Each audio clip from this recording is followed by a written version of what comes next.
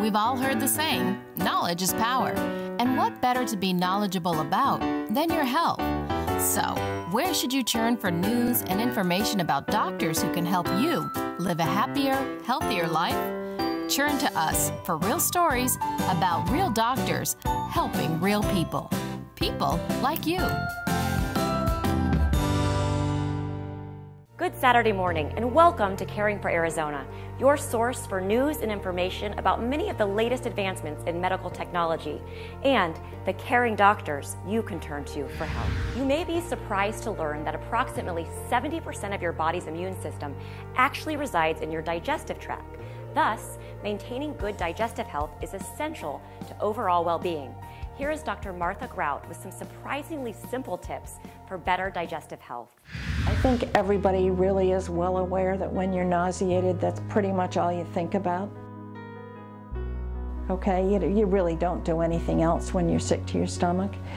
The gut and the brain are connected in many different ways, physically by the vagus nerve, but also by neurotransmitters, which are manufactured some in the brain, but about 95% in the gut. Serotonin, most of our body's serotonin is made in the gut.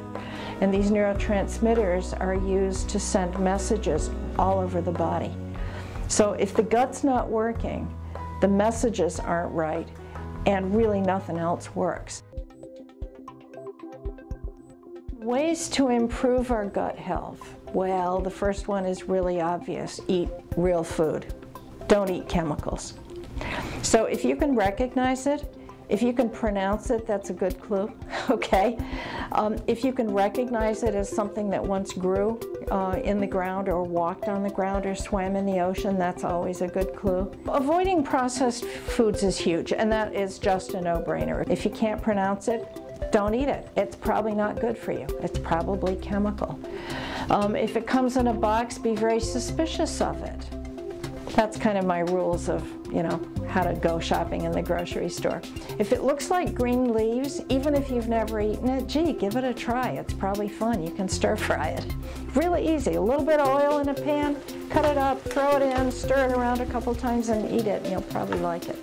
Another thing that you can do that can really help your gut is to eat fermented foods. And fermented foods have been used all over the world for thousands of years. The Mongolians have fermented mare's milk. I've tried that, it wasn't so wonderful, but they love it, and it's full of probiotics. The Japanese have natto that is full of really good probiotics that will help to clean out the gut and make it healthier. Another way is kombucha. Now we're seeing kombucha a lot in the health food stores these days. It's also possible to make at home. It does amazing things for your GI tract. Chronic diarrhea, you won't have it anymore. It's remarkable. It tastes a lot like vinegar. So if you're going to try kombucha for the first time, you might want to cut it with water so it's not quite so sour.